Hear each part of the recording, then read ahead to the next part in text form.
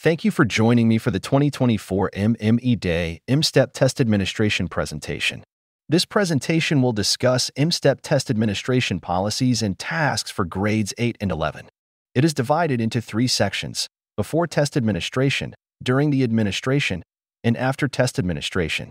Part 2 of this MME Day M-STEP presentation provides information about the required tasks during testing, common problems during test administration, and after testing tasks. For information about preparing for M-STEP administration, see Part 1 of this training. In this section, we will discuss the tasks that need to be done during test administration for both online and paper/pencil administrations. For both the online and paper/pencil administration, test administrators must actively monitor the assessment. This includes moving through the room to view testers and maintain a view of all students throughout the test session. Test administrators' full attention must remain on testing at all times. Any distraction must be avoided, including any side conversations, reading, eating, or completing other work during the test. For safety and security, if video surveillance cameras are already in place in a testing room and are used to maintain security, they are allowed to be used during the test session. Cameras should be directed away from test items, and any recording of a test session must be deleted as soon as possible after the test session. Test administrators are responsible for ensuring students who are testing online do not access any other application during the test session. This includes after the student has submitted their test. No other application can be accessed on the testing device during a test session.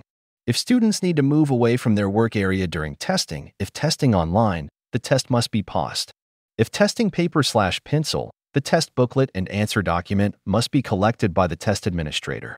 It is very important that students are supervised by a trained test administrator at all times during testing. Any student accessing a test, either online or paper/pencil, is a misadministration of the test. Finally, the testing room should be set up to minimize distractions and the potential for cheating. Users can monitor test completion in the DRC Insight portal on the student status screen by grade and by content. This screen shows overall rates of tests that are not started, in progress, or completed.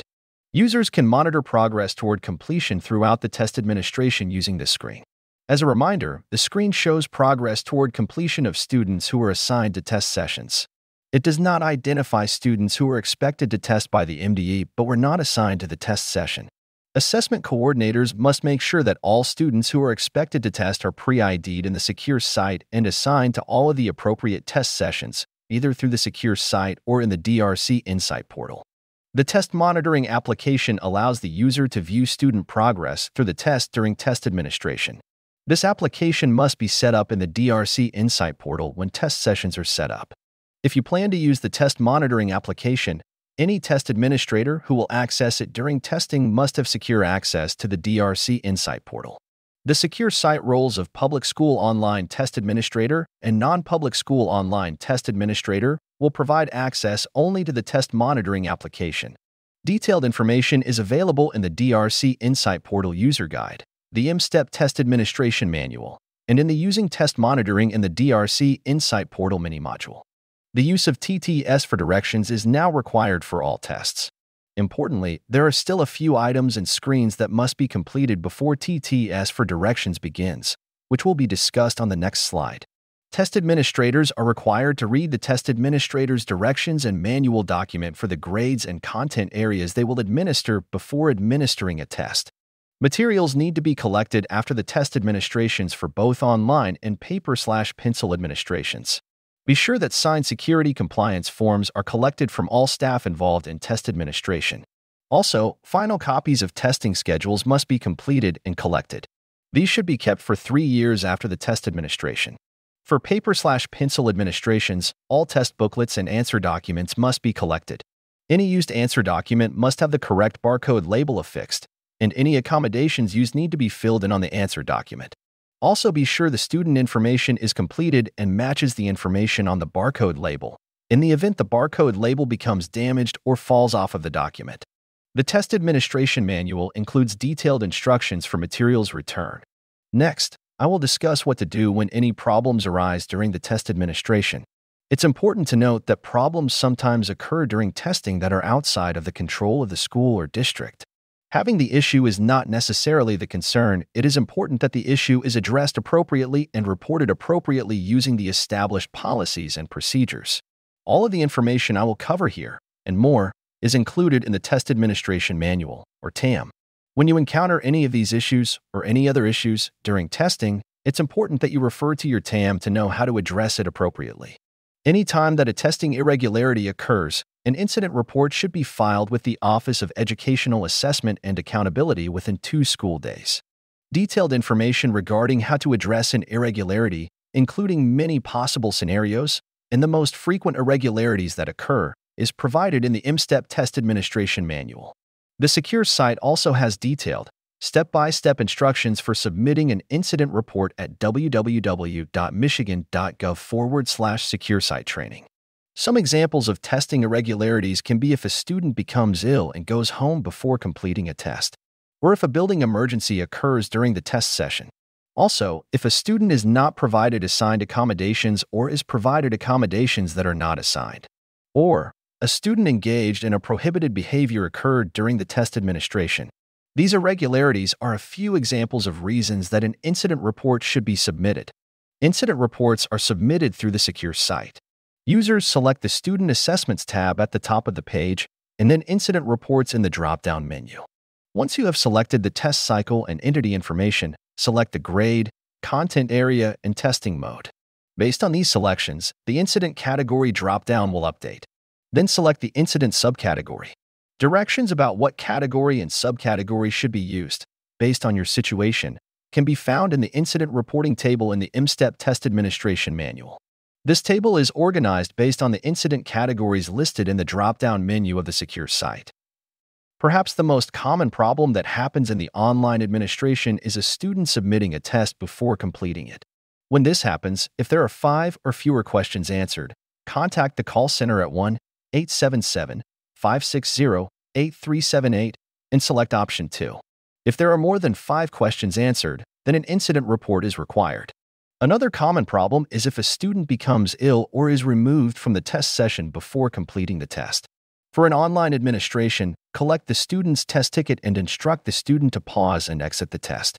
The test may be resumed in a later test session using the original test ticket. For a paper/pencil administration, the test administrator should collect the test materials and flag the last question answered. The test can then be resumed during a makeup session, and an incident report may be submitted by the district assessment coordinator. Students testing on Chromebook who have the wrong keyboard setting, U.S. International Keyboard, will not be able to use the quotation marks or apostrophes while in text boxes. To resolve this issue before testing begins, choose Settings on the Chromebook, then choose Keyboard Settings and be sure U.S. Keyboard is selected. If this happens during testing, have the student click outside of the text box, then press Ctrl-Shift-Space-Bar, which will bring up the option to select the U.S. keyboard setting. In the online administration, there may be an issue with in-site disconnections or other technical errors. This can be due to a local connectivity issue or a network issue, or it may be an issue that needs to be resolved with DRC. So, the first step in any situation of a technical issue while testing online is to contact your local technology coordinator. If the technology coordinator cannot resolve the problem, then they should contact DRC customer support and, if necessary, the district assessment coordinator should submit an incident report if the problem cannot be solved by the technology coordinator or DRC's customer support. Be sure that students are not directed to continue testing while experiencing any technology difficulties during testing. MDE does not unlock or regenerate tests due to unaddressed technology issues after a test has been completed. I've just gone through a few of the most common scenarios that can come up during testing.